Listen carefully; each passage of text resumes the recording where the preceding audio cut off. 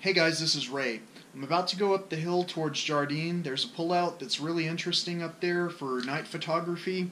And basically, I've got a Canon 5D Mark III, and I've paired it to a Canon 14mm lens. Now, a lot of this has to be adjusted manually. It's a manual focus lens. Sometimes what you want to do is try to adjust your settings prior to getting out into the dark areas that you're going to be taking photographs. It's really helpful to avoid the frustration of trying to set something up when it may be cold outside, or maybe you're in an unfamiliar location and you're not really feeling so great about standing out in the dark.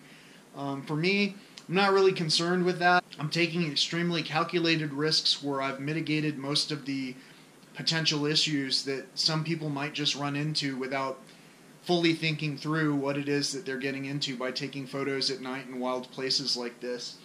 For an example, I'm going to be carrying bear spray. I definitely will have a headlamp on while I'm taking photographs, and I've got a pretty high power flashlight.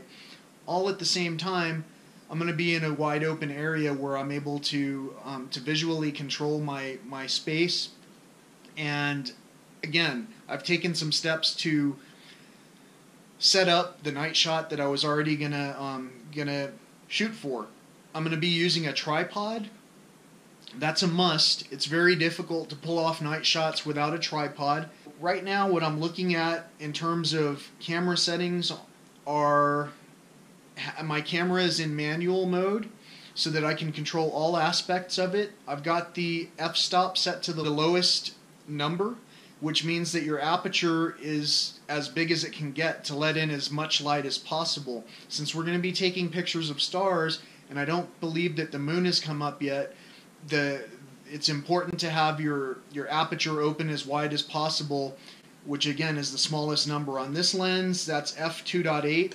So I've got my aperture set at f2.8. I'm going to take a 15-second exposure for my initial test shot, and my ISO right now, I'm going to just set it at 800.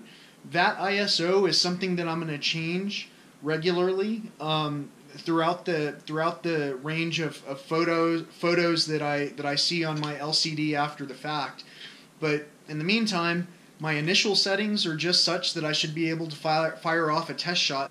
What I'm going to end up doing when I take photographs, since I do have a subject that's going to be in the foreground, is I'm going to go into my live view on my camera.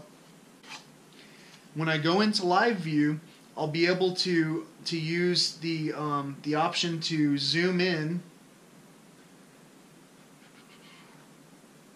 on my subject, and then once I zoom in on my subject, I can fine-tune the focus by using the manual focus ring on the lens. And in order to get the clearest shot, you always want to try to pre-focus your subject. For me, I want to fine-tune it to a specific subject, so even though I might focus to infinity, I might have to fine-tune it a little bit to focus on the subject that's going to be my main center attraction. And that's really about it. Those are the initial things that you can do in advance to get your camera set up, or you can do it in the field.